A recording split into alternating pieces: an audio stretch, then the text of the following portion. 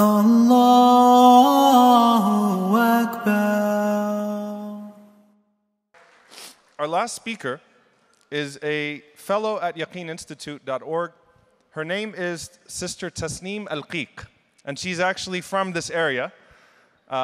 Sister Tesneem has been, mashallah, one of our greatest contributors at Yaqeen, and it's been a pleasure to have her contribution. She wrote her first publication on the treatment of Muslim minorities. So you can look it up, inshallah. She has her bachelor's in early Christianity. She's from Michigan, and she's doing her PhD at Georgetown University under Dr. Jonathan Brown. So we'd like to invite Sister Tesneem Alkiek to share a few words, inshallah, about some of the things that she does with Yaqeen Institute. Assalamu alaikum wa rahmatullah. Assalamu alaikum wa rahmatullahi wa barakatuh. So as Sheikh Umar just introduced, my name is Tesneem Alkiek, and I am in the area now doing Islamic studies full-time. And I want to share a couple stories of why Yaqeen is so important to me. So during my first semester of graduate school, I was enrolled in an introductory Sharia course with Dr. Jonathan Brown, my advisor.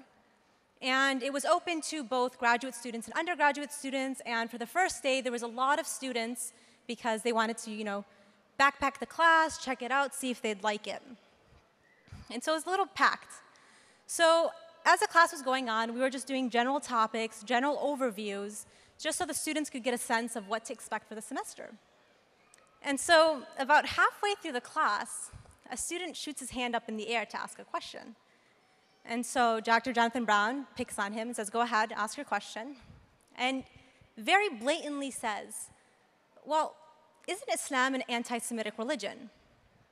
And Dr. Jonathan Brown, if anyone has heard him speak before, you can just see the look on his face. He looks a little incredulously and says, excuse me? He's like, well, Islam is anti-Semitic, the things they've done to the Jews. And so he stops, and he looks around the whole classroom, and it's quite a packed classroom, and he says, if anyone can give me one example, I'm talking about 1,500 years of opportunities to look for an example, just one example of how Islam is anti-Semitic, of an instance in which Islam targeted Jews for their being Jewish, give me an example. In fact, I'll give you extra credit. Any one of you guys, you have the whole semester, I'll give you extra credit if you can give me an example.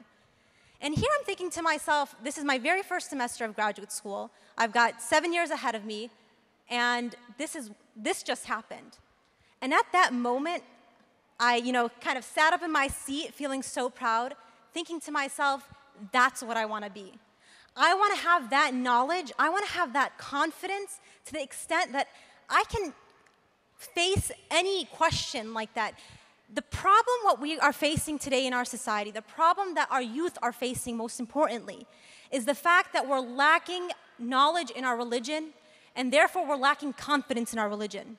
So when someone goes up to someone who's 15 or 16 or 25 or 40 and says, Islam is an anti-Semitic religion, or Islam treats others XYZ manner, that's a negative manner, we don't know what to do. We panic, and we think to ourselves, maybe it's true. Maybe there is an example. What exactly, does this religion teach? And that little drop of uncertainty spreads like wildfire.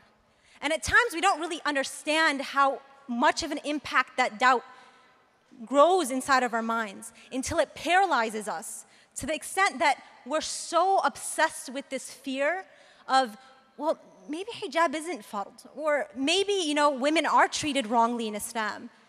And because of that fear, despite the fact that we remain Muslim most of the time, and unfortunately, a lot of times people leave Islam, but despite the fact that we remain Muslim and remain wearing hijab and doing our activities, that fear stops us from doing so much more.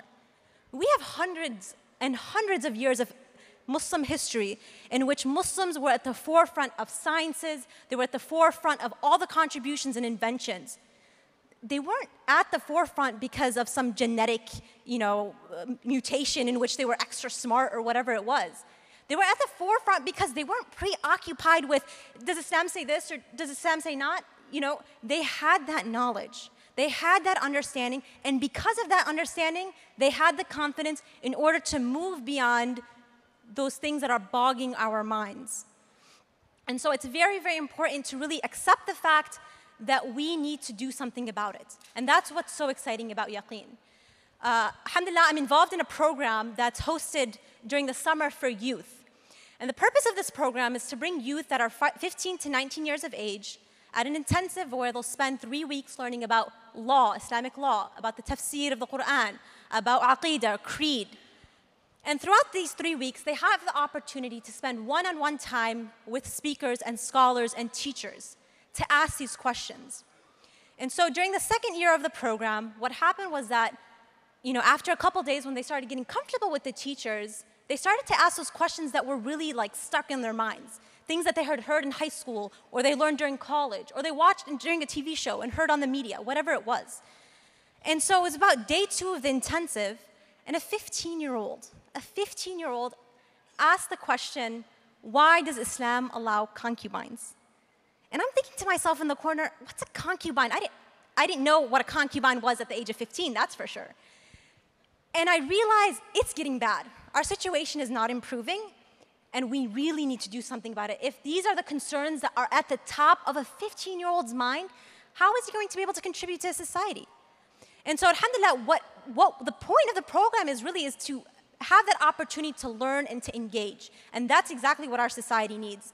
And after all of those students had 3 weeks to learn and to engage, I had phone calls and text messages afterwards. These students went on to pursue Islamic studies, whether it was at Qalam or Zaytuna. A lot of them started doing pre-medical studies at college. The point is that they went back, and when they called me and they talked to me, they said, guess what? We just started a halaqah. Guess what? I'm running for student council. Guess what? I'm doing X, Y, Z for my community. Because what? Because they now had that knowledge, they had that confidence to move beyond that paralyzation.